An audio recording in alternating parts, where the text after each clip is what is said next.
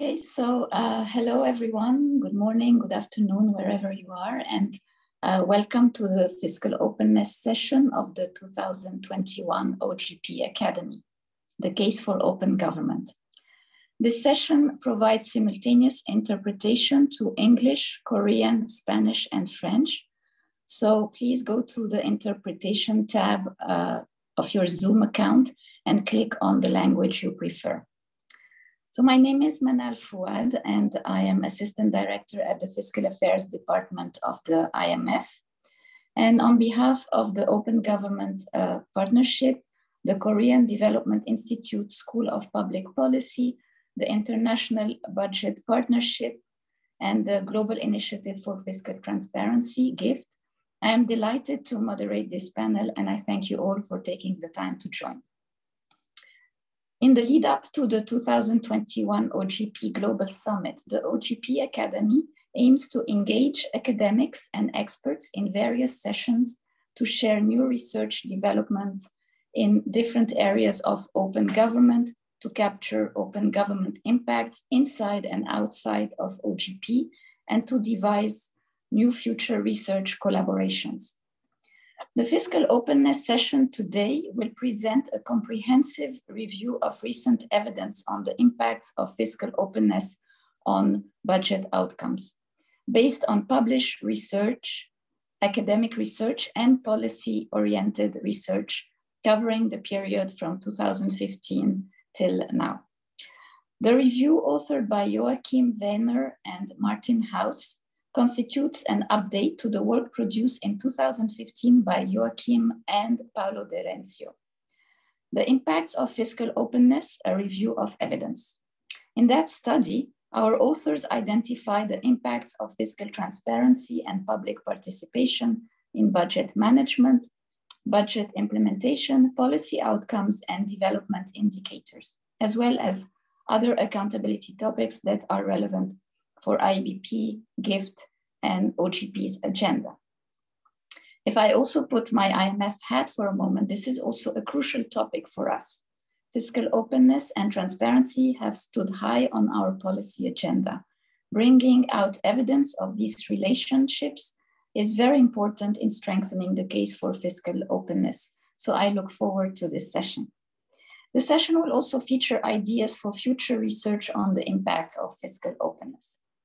So let me quickly introduce the panel, and I'm very delighted to be joined today by Joachim Werner, Associate Professor at London School of Economics and Political Science, Stuti Khemani, Senior Economist at the Development Research Group of the World Bank, Ritva Reinika, Professor of Practice, Aalto University School of Business, Helsinki Graduate School of Economics, and Silvia Vanutelli, Assistant Professor, Northwestern University Department of Economics.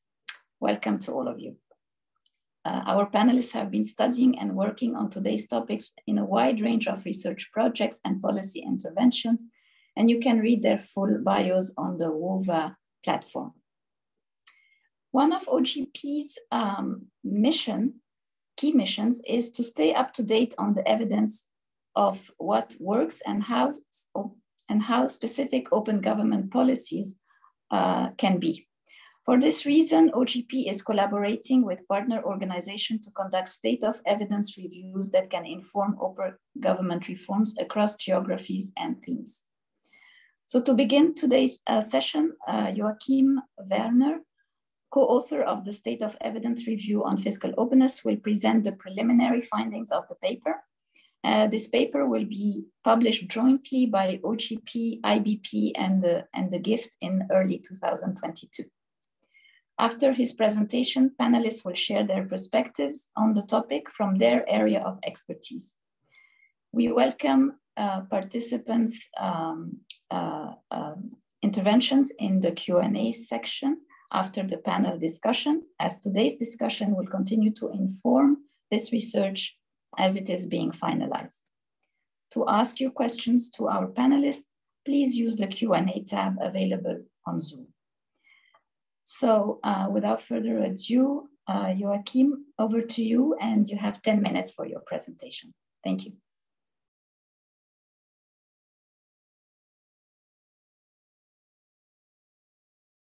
Thank you very much. I'm honored to be here with such a great group of scholars and practitioners. Let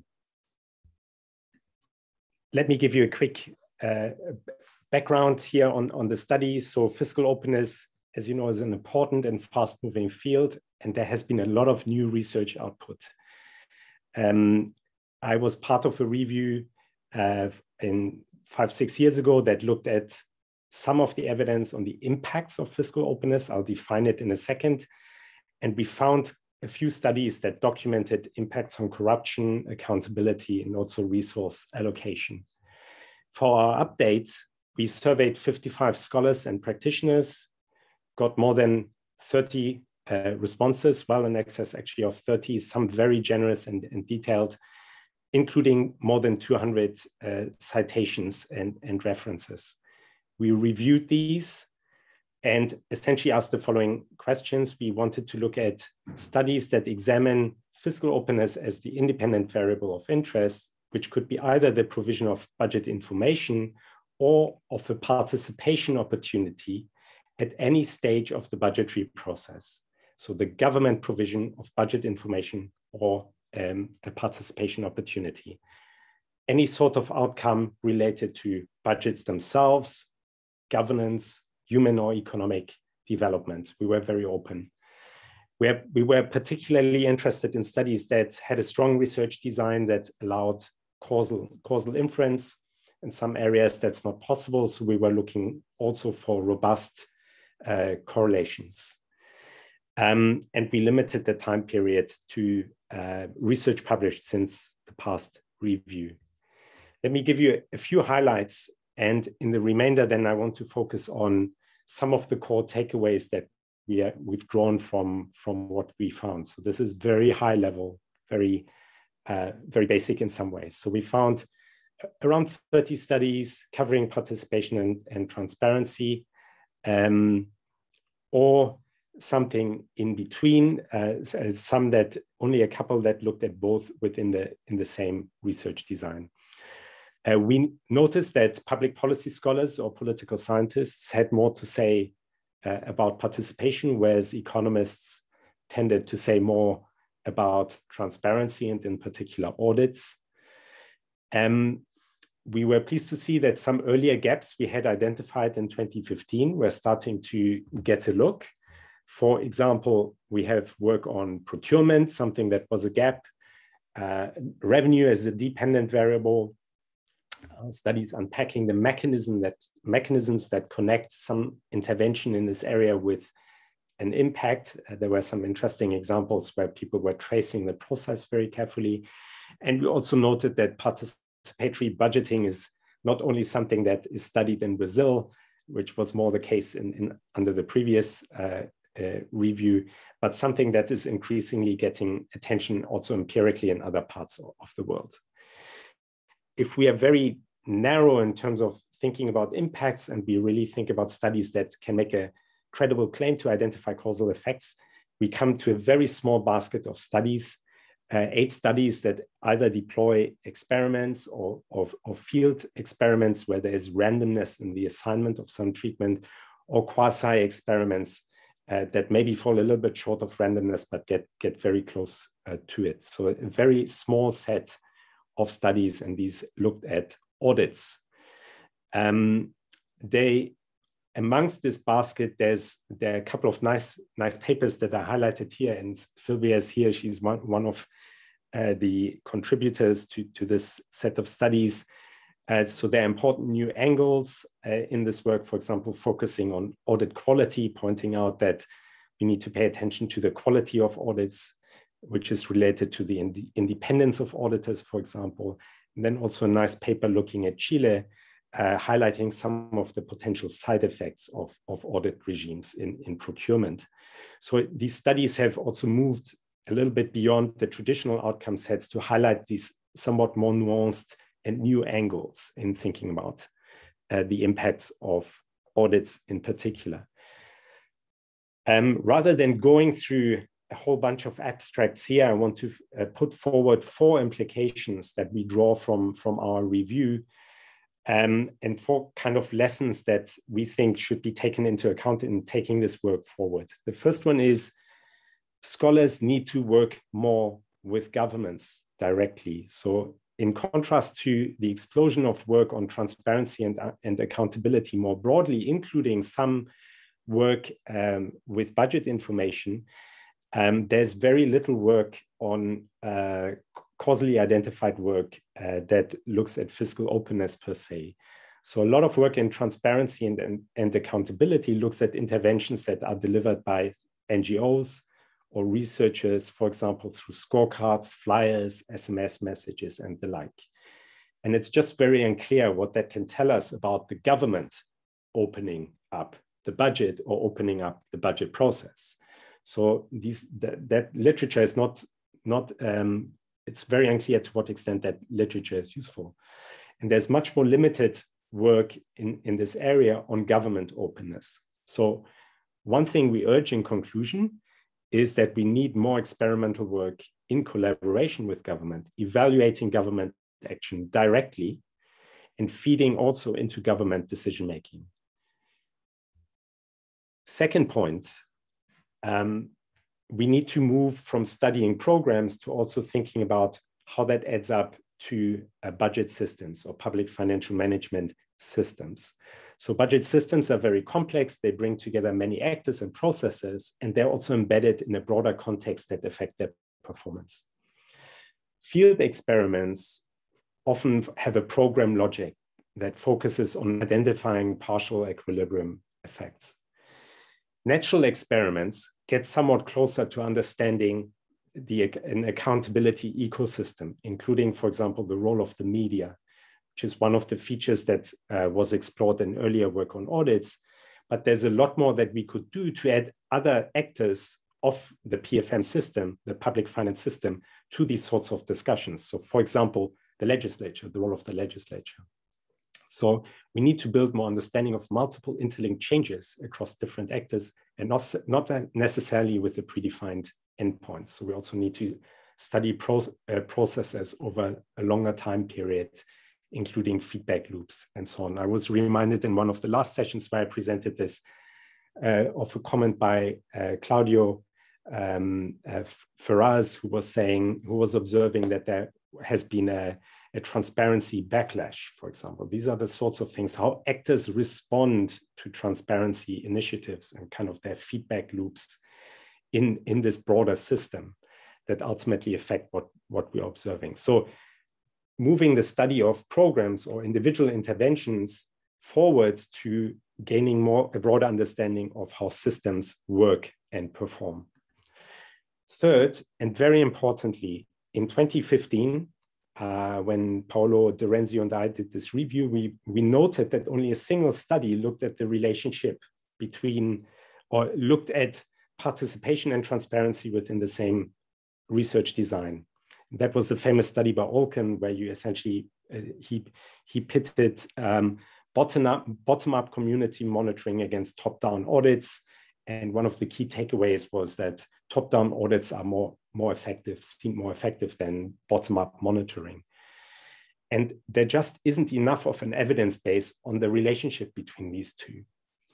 There's a single study that's still a working paper, as far as I know, not yet published, that reassesses the Olken data set and actually adds a different specification to the data, kind of interaction effect between transparency and participation, if you want. And the findings suggest that the two may be substitutes rather than complements. So monitoring can be as effective as top-down audits, but only in contexts where top-down audits are not implemented simultaneously. So there's something about the relationship between different types of openness measures that we still have to untangle and study in a wide variety of contexts. There's way too little on this. So are these complements or substitutes? If the latter, which is more effective, under what conditions? There's a whole range of questions left unexplored here. And my final point is that we need to also be aware of trade-offs, especially in low capability contexts. So this relates a little bit to the prior point, but it's a bit broader. So there are opportunity costs.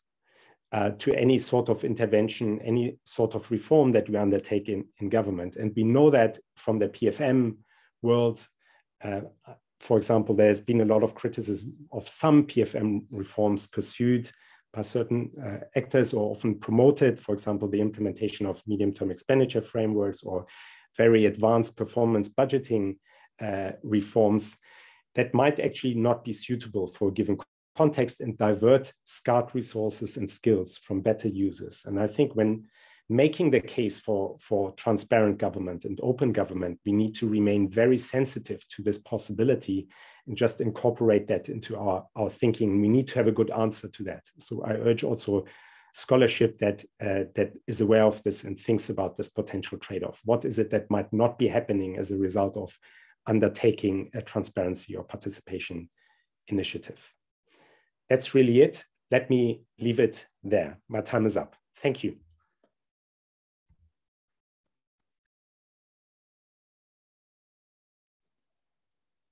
Thank you. Thank you very much, Joachim. A very insightful presentation and a lot of new insights about the topic, including your findings on fragmentation and also how different actors respond and the capacity that need to be taken into account. That's very interesting. So let me now turn to the first discussant,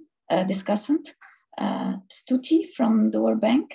If you would like to take the floor, thank you. Thank you, Manal, and thank you everyone for inviting me and to Joachim for his insightful presentation. Can you hear me? Yes. Okay, great. Let me just share. I do have a couple of slides to just help ground my points.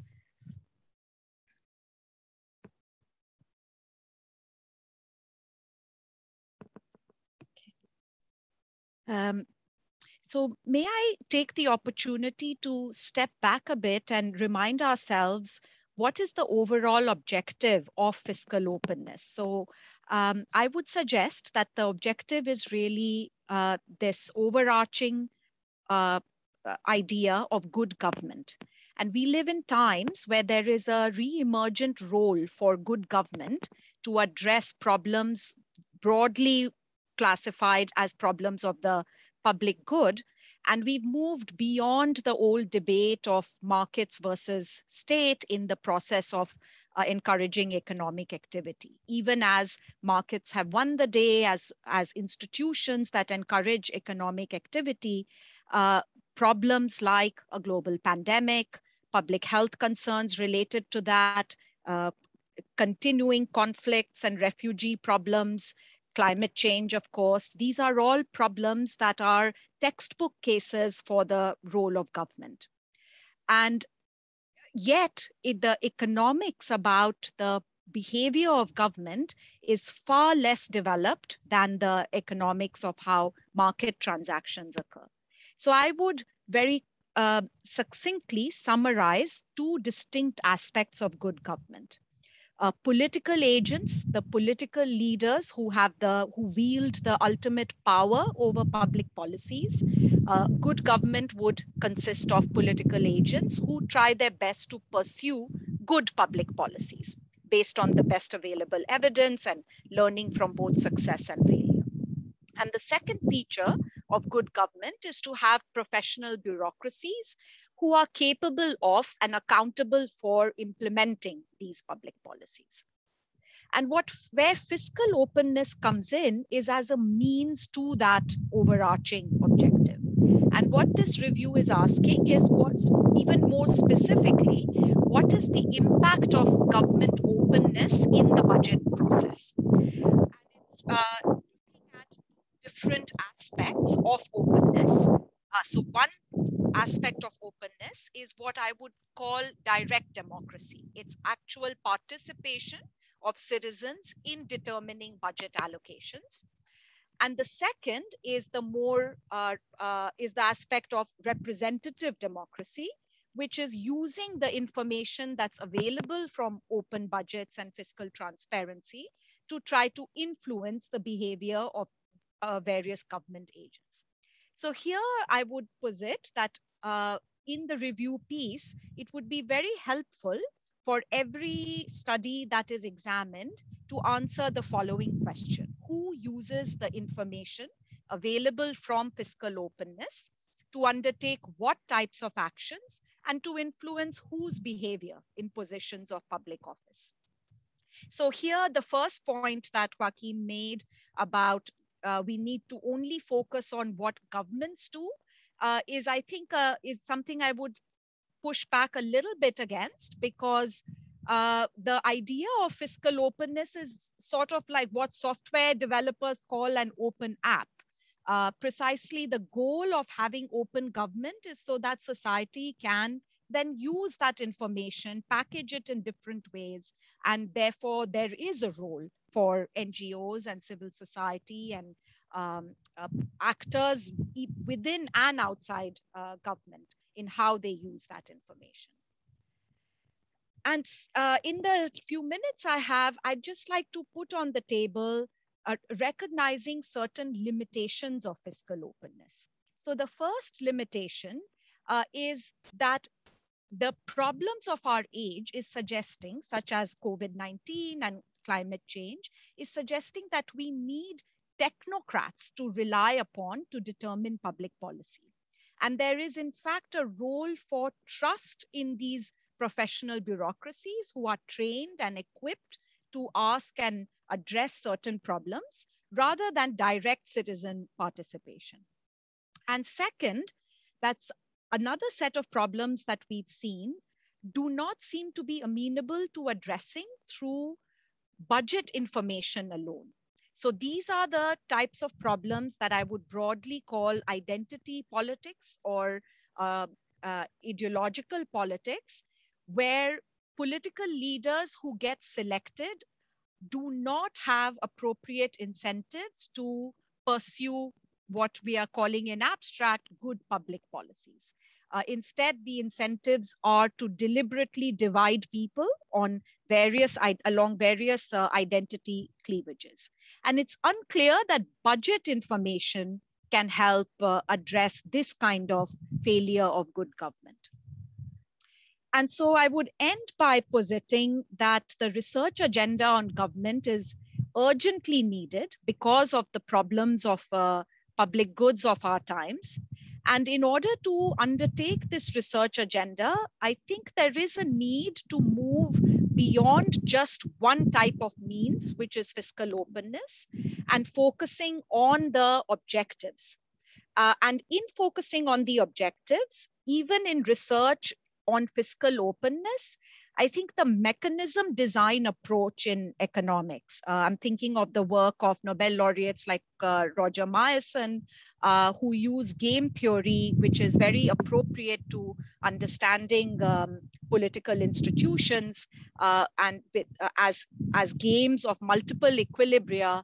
And then how do policymakers at various levels design agency relationships, keeping the objectives of good government in mind. And in the World Bank's research division, we did a report on government back in 2016, and we are building on that work now, looking at the principal agent relationships between government, between citizens and political leaders, how political leaders design contracts and delegate to public officials, what kinds of tasks should be delegated to appointed bureaucrats versus elected local officials, and what kinds of contracts for frontline providers. In each of these principal agent relationships, there is always a role for information. So the fiscal openness agenda is very intricately linked to this overarching agenda on government. But my suggestion would be to move to be much more micro-empirical and focus much more on these issues of trust in professional bureaucracies, and the role of political contestation in shaping preferences in society to address common interest public goods. So let me stop there, and I thank you all again for inviting me.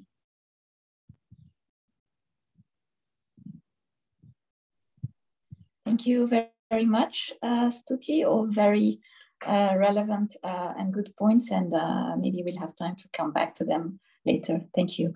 May I now call on Ritva for her remarks, and if you could please stick to 5 minutes, that would be great. Thank you. Thank you very much, Manal, and everyone for inviting me for this session. And also it's nice to come after Stuti, because Stuti gave such a big picture, and I love big picture generally, but my comments go much more to the, perhaps based on what I was reading. And I just wanted to mention that the background you see there is my Aalto University in Helsinki, where I work as a professor of practice, but I'm very much a practitioner, even that professorship calls that. So I'm very much a policy-oriented person, and these comments come from there. So I have really, say, 9 points. And first, I wanted to say that it's really good to do meta-analysis and research summaries. So in that sense, I haven't looked at these issues for many years in the way you look at them now. So in a way, my comments are very much sort of what I read. And of course, in development economics, which is my area, and particularly I work a lot in education, it just so has happened ever since I left the World Bank. It's really common in development economics because there are hundreds of experiments being done in education, for instance, these days. And then your head spins if you don't have these reviews. So reviews, they bring findings to wider audiences, including practitioners. So in my work, in teaching especially, I have found that research on the role of audits in reducing corruption very interesting. And I only, when I've been teaching, discovered Ferras and Finan papers and the series on Brazil that look at electoral accountability. And I think it's really great work. So you highlight that, and that's something that is really good to bring. And of course, I can see from your papers that it is very much appreciated. I appreciate it as well. And maybe now I get to know some other papers and can add to my reading list. In the new summary, you mentioned, I guess my role in this is that long time ago, we did evaluate a newspaper campaign in Uganda, and you mentioned that in the review, and that was research I was doing with a colleague. We used public expenditure surveys because we didn't know what actually the spending was and what was happening in practice. And then the government of Uganda a long time ago launched an information campaign, and we then evaluated it, looked at how it reduced corruption and what impact it had on service delivery. So you mentioned in that new review that you don't really see any other research in that area. And what I wanted to add to that practitioners world over still use that. I get every year requests, even if I haven't been in this for so many years, requests of doing these types of surveys. So it's practitioners that do that. Newspaper campaigns happen in post-conflict situation where you have extremely weak state capacity. So in a way, it leads me to ask is that how much is this research agenda influenced what actually happens in countries? Or is it influenced by the fact that nowadays you can't publish if you can't demonstrate causality? And of course, it's an issue. So And I think I fully agree with you, Joachim. You highlighted perhaps more in your presentation than I understood from the draft paper, is that I am totally with you, saying that one has to work with governments on real things rather than carry out experiments that are invented by researchers, often in rich countries, or NGO activities. They really don't take you very far. And now that I work quite a bit in Finland, randomized control trials have also become more popular. They're not as in development economics, but they really begin to happen and are happening. And there is no one who dreams on running an experiment without actually having a real program. So it's just not even ever thought of that you would do a researcher's own intervention. And it's not easy, even in the enlightened context. If you think Finland may not be an enlightened context, but if you assume it is, it's not easy to set up these joint activities where you really do that. But once you get them, they can be very powerful. So there I really agree with you. The other thing you wrote in the paper that you encourage you would like to see researchers looking at budget-related participation and transparency on human development. But I kind of felt when I read that's a lost cause. Why? Because there are so many proximate causes of proximate causes of proximate causes. And if you think of mortality or some, education is easier, but if you think of those, there are so many hundreds of issues that there is no way you need million observations to get the statistical power to see budget openness to have an impact on final human development outcomes. So, okay, then my 7th point out of 9 is that when I was reading your paper, I thought, oh, how did we think about public expenditure? We used to think, and maybe that's like so passé, but that's we first thought, who gets the budget is a question. Benefit incidence studies. Okay, they were not very good because the incidence was estimated by the budgeted expenditure, and in poor countries where state capacity is weak, that's just not the case. But anyway, then you can say, perhaps does that, okay, let me go first to say how the 4 issues we think, and then just comment on from your paper's perspective. So who gets the budget? Benefit incidence. Does the money reach the intended beneficiary? Then you do expenditure tracking or look at admin data or determine how good is that. But then you come to service delivery. Do services work? I have been more than 10 years involved in service delivery indicators where you look at teachers, health workers' behavior. What do they do? What do they know? Do they know to diagnose? Empirically, that's empirical work. I think my preference has been focusing on the behaviors like that. And finally, 4th, demand. Do households demand or use the services? So in a way, in this context, if you just look at budget transparency and participation, it comes across like a limited agenda. Maybe you could ask, if I use this framework, does your work of transparency and participation affect the incidence, the benefit incidence? Does the money reach better when you do this? Do people pay attention? Do service providers pay attention and do a better job when you have this kind of thing? Or does it impact households, perhaps, in their demand for services? I don't know whether there's whether this would be helpful, but I was just trying to think. I was looking for a framework. Stuti provided a very nice framework. That's one way. So mine is like lower level kind of framework, but that's what I was thinking. Obviously, then the World Development Report 2004, Making Services Work for Poor People, which has this So it doesn't talk about principal agent, but that's what it is, relationships of accountability. And in a way, so it's politics, it's the compact management and client power. And then you have finance, delegation, finance, information, motivation. That's we always said was in each of these relationships of accountability. And in a way, you talk about finance. You like bring the client power into finance.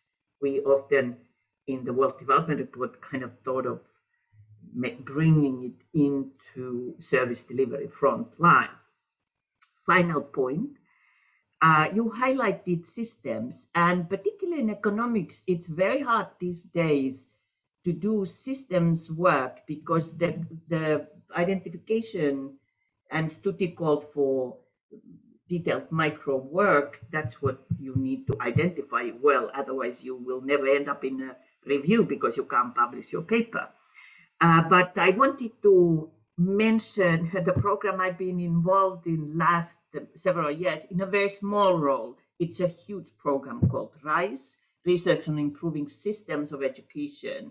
And it is a really, it's led by Lan Pritchett, and it's like a huge program, $50 million program. So it's only research, nothing else. It does make an effort to do that, to look at symptoms of the problem that kids are not learning, looking diagnostics, how you diagnose that, and what therapeutics you have. So there might be some strengthening of your systems approach possibly found. Thank you very much. Thank you very much, Ritva. Also very insightful comments that complement Stuti's. So let me now turn to our final discussion, Sylvia. And let me also just remind the audience that you can post questions in the chat. So Sylvia, over to you. Thank you. Thank you so much. I just shared my slides, hope you can see it. So first of all, thank you so much for inviting me. I'm so happy to be here.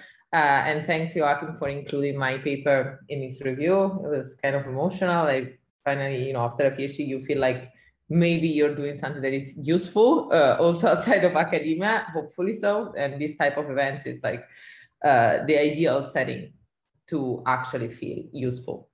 So I love the review. It was so inspiring for my future research. Unfortunately, I think especially in economics, reviews are not enough rewarded from a publication point of view. And so we have too few, but they are crucial to really help us understanding the direction in which we need to go.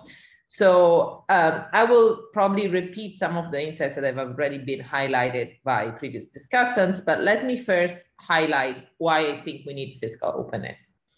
And so I consider fiscal openness to be a crucial tool to ensure accountability of government at any level. So we're trying to solve a principal-agent relationship that can be happening at different levels of government. And more specifically, I think that fiscal openness really helps us to solve what I call the rules versus discretion trade-off in regulating bureaucratic behavior.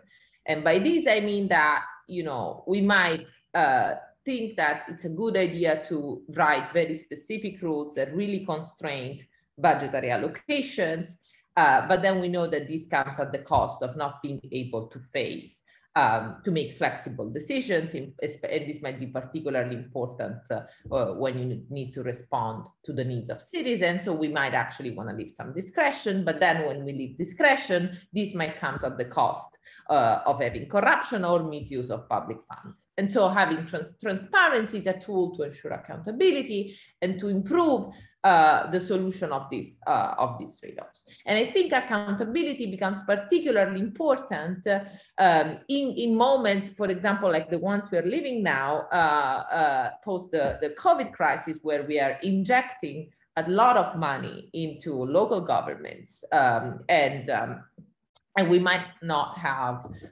we have the need of spending this money fast, so we're relaxing rules. and we might not be able to control exactly how this money is spent. Or in low capability contexts, as Joachim highlighted at the end of the discussion, where we might not have institutions that are strong enough to deter corrupt behavior. And so we need to have some other forms of control over the bureaucracy. And so in the end, what really matters, and I think what the review was really trying to achieve, is really understanding what are the determinants of effectiveness of fiscal openness, and also when it is more useful. And so in my core area of expertise, as Joachim highlighted, is monitoring and audits, because I think this is actually quite important in the sense that I think that auditors play a dual role. In the sense that they are users of the information provided by fiscal openness, because they look at budgets that they would not be otherwise able to look at if they were not open. But on the other hand, they're also providers of additional information in the sense that they aggregate the information that is provided by fiscal openness that by itself might not be useful enough. And they aggregate this information usually for two different types of agents. On the one hand, they aggregate information for specialized agents. Think about supreme audit institutions that might have a capacity constraint. They cannot look in detail at all the single budgets, but they also aggregate for a way less skilled type, but crucially important type of stakeholder, which are citizens, which by themselves might not be able to read a budget. And so they need the help of auditors. And so in this sense, I really think that auditors are key players, not just to justify the why I'm obsessed with them. And so in this study, my particular focus of expertise is actually raising the attention on the fact that the design of monitoring institution really matters for the quality of auditing. So what I show in my paper is that if we do not ensure independence of auditors, the quality of auditing, and in the end, the fiscal sustainability of governments is compromised. And on the other hand, there are ways that are very simple in which governments can change the design of monitoring institutions to ensure auditors' independence. Okay. And so going back to the future areas of research, I really think that the four steps that Joachim highlighted are great, and I'm trying to work and contribute to at least some of this research. So the first thing I want to say is that I really agree that we need to work more with governments. In this sense, I think we really need to understand better what is the objective of government monitoring. So in particular, for example, I think in many contexts, there is a problem of intergovernmental relationship. And so it's monitoring of one level of government vis-a-vis another level. And so we really need to understand what are the trade-offs involved in this policy design, and the fact that legislators themselves, when they're designing an institution, they need to take into account the fact that other agents within government might be reactive to that. And so I think that we need, if we really want to work with governments to build better policies, it's really important to work more in understanding exactly what are the stakeholders. And this goes back to the second point, which is from programs to system, where I really think we need to have, as it was highlighted earlier, more of a mechanism design perspective, which was a little bit the spirit of my paper, where essentially I'm really thinking about the role of institutional designs and how much different types of institutions can affect the quality of auditing and in the end, the effectiveness of fiscal openness. And then I think the third point is a very interesting one, but it's also a very difficult one, because as I said, engaging citizens is not obvious, because the engagement of citizens crucially depends on the quality and the availability of information and how this information is processed. And then finally, I think that understanding the trade-offs, which is something I'm working on right now. For example, I'm working on the role of auditing in the United States and how much, whether audits of federal funds are useful or not. In the sense that I think that we need much more work thinking about how the value of auditing and of fiscal openness varies by context. There could be contexts in which we already have very strong institutions and which maybe audits are just an added burden, a bureaucratic burden, and they're not really adding much because we already have institutions that are strong enough to deter corruption in the first place. Or think about the opposite case in which you can have audits, but if you're in a country where you cannot enforce the consequences of an audit, then probably audits are useless anyways, even though there is a lot of corruption to discover, and you might think that disclosing information is important. So I think that these 4 future areas of research are all like crucial. Hopefully we all can work together to move our understanding forward. I'll stop because I think I'm already over time. Thank you so much.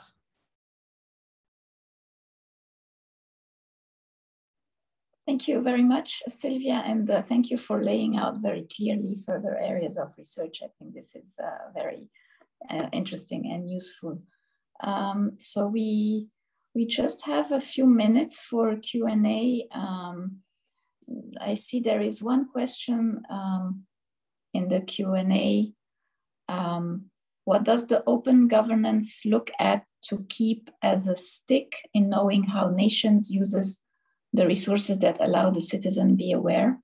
I don't know if someone would like to take this question. Joachim, maybe? I'm not sure I fully understood. So maybe could Winston clarify the question? In the meantime, we just have a few minutes left. I don't know, Joachim, if you want to react to the points made briefly. Just very briefly, this was immensely useful. I have to say, Stuti, I particularly liked the question that you posed, you know, in terms of who uses information. You can also ask who participates, right? For what actions to influence whose behavior. I think that is that's really good. I will think about that. And Ritva, that it was fantastic to have you here on the panel. And as you saw, your work has been really important in this area. And I was surprised to find, and you say now that a lot of PETs are still happening, public expenditure tracking surveys, through them and with them, at least as far as I can tell, unless I've missed something really major. And that's very interesting. I did like the kind of chain that you set out from budgets to, you know, implementation of budgets, service delivery, and demand.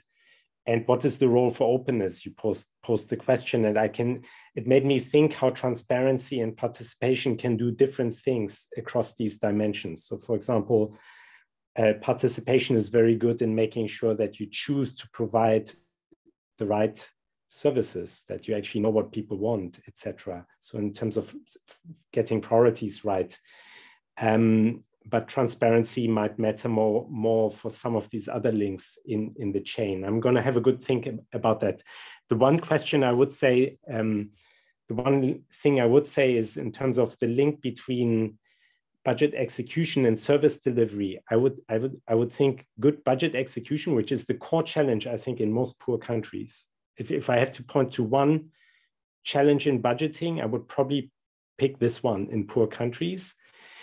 It's at least a necessary condition for good service delivery or for service delivery. Probably not a sufficient one, but for like, it's a necessary condition. So I think it's really, I would say, if you pay the teachers, if you pay the nurses, if you get the supplies into the clinic or something like that, you've done a lot of the service delivery. I think it's a necessary condition, at least for service delivery. But I love that chain, and I'm going to have to think, where does transparency and participation fit in? And yeah, just very briefly, Sylvia, I love the last point that you made about giving the example of the US, and then also the point about how we might promote openness in a context where, because it doesn't have any consequences, it may not actually deliver, or maybe it even has adverse effects. There was a paper a few years ago looking at giving voters audit information, and it seemed to kind of deter their participation in the electoral process, because it sort of it demotivated them. They just thought, you know, it kind of debilitated them. So I think that was a very interesting that was very useful for me to think about that last point. And I look forward to your paper on the United States. And this is very selective, but these were really great points. The first two more systematic, and the other, I like those additions for the final point in particular. Thank you. Thank you very much, Joachim, and the discussions. I think this was super interesting, and I'm sure it will be very useful for the next step in the paper. Unfortunately, I think we have to move on. There's another question on the chat on social participation, but I think this will take a long time to respond to. So maybe we can the organizers can respond bilaterally later on. Manal. Yes. Manal. Yeah, just very briefly, I think just before when we discussed this, that okay, you can have an audit and there is no consequences. I think, and then in a way, the future work that Sylvia will do perhaps goes some way to answer the first question, like, is there a stake? You know, if things don't happen. So I think the person who asked, that's Winston, maybe got an idea that actually that is being looked at. Thank you. Thank you very much, Ridva. Yes, that's a very good point. Okay, so I think we have to move on before we adjourn. So we are going to hear from Dr. Sujin Park, Professor of the Energy Policy and Engineering Department of the KEPCO International Nuclear Graduate School, who will speak about public investment management. This is actually a very important topic system in Korea, because Dr. Park is based in Korea. His intervention is videotaped because of the time difference, and then we'll get together again for the concluding remarks at the end. Thank you. Hello, everyone. It's my honor to share the Korean experience and lessons on the evolution of PIM system. My name is Sujin Park, a professor of the Department of Energy Policy and Engineering in King's.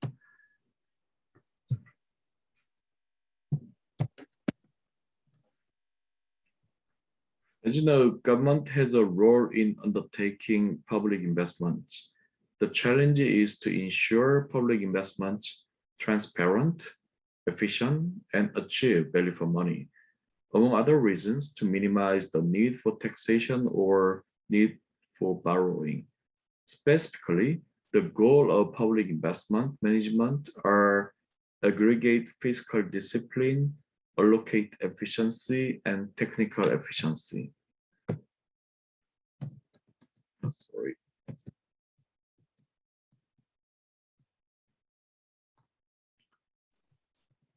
PIM in Korea over the period of national rapid economic development was tightly linked with a series of 5-year economic development plans. But such development plans became weakened as a guiding principle of resource allocation because of the diversity and democratization of Korean society. The Korean government began a PIM system, as you see from the figure, which is called as Total Project Cost Management, TPCM, in 1999. Although it was introduced to check the costs of individual investment projects, it was plagued due to a silo approach, which lacks the total optimization because of the fragmented management of the public investment. Even with the TPCM, ministries conducted their own feasibility studies on major investment projects.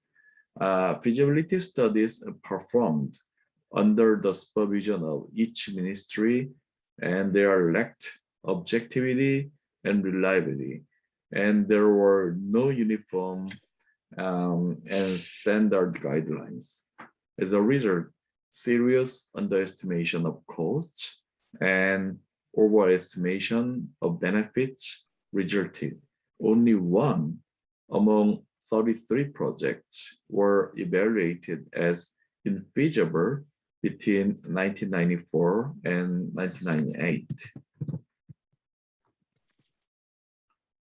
Recognizing this problem, the government organized interministerial task force to enhance the validity and reliability of system.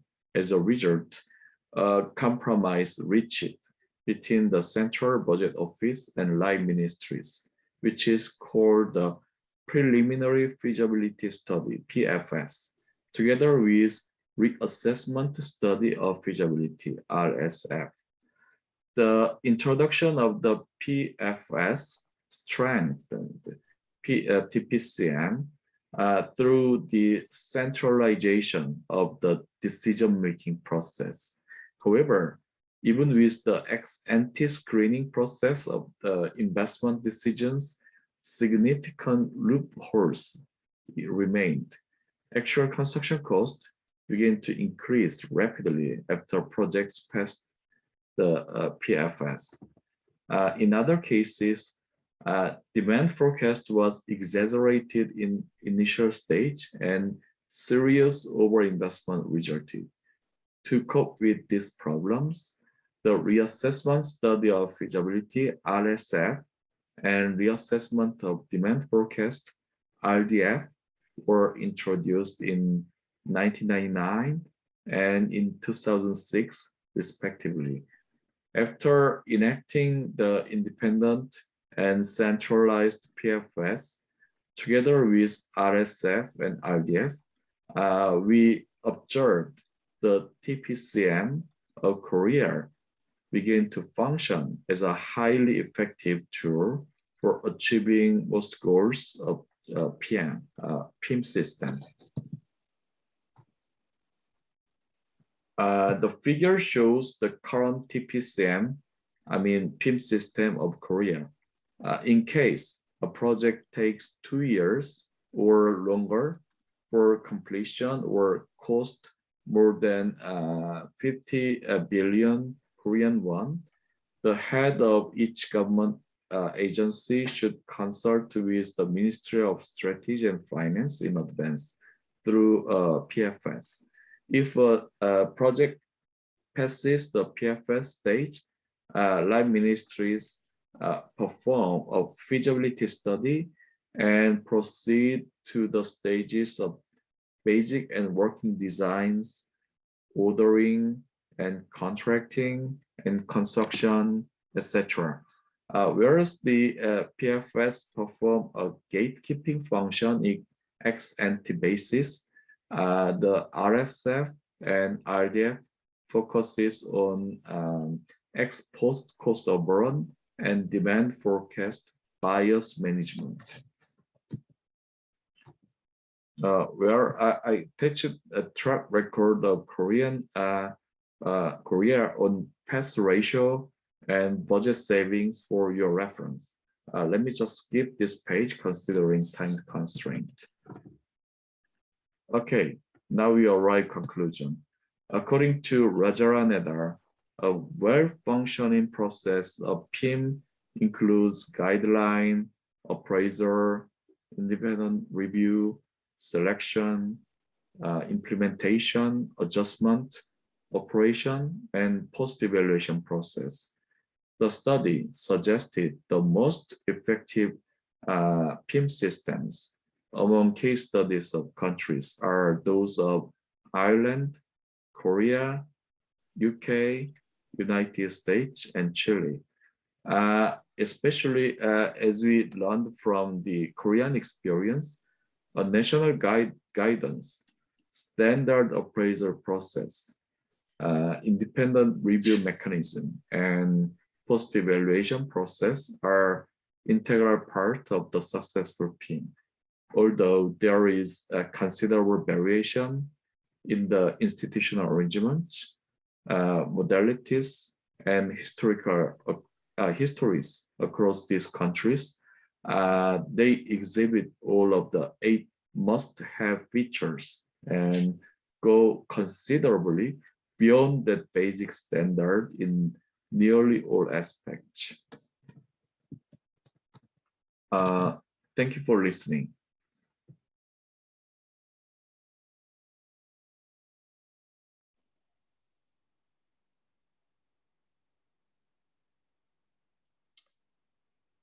Okay, so I think this is Korea is indeed a great example of strong public investment management, and this was very interesting. So with this, we have reached the closing of our event. So I'd like to thank again all our panelists and the participants who have made this session on the case for fiscal openness very engaging. We're very grateful also for the session organizers from OGP, the Korean Development Institute School of Public Policy, IBP, and GIFT for successfully putting together this meaningful event. And I'd like to thank Paulina Ornelas and Marianne Fabian from GIFT and from OGP for excellent organization and for helping me personally prepare for this. So thank you very much. And until next time, have a great day. Thank you. Thank you. Thank you.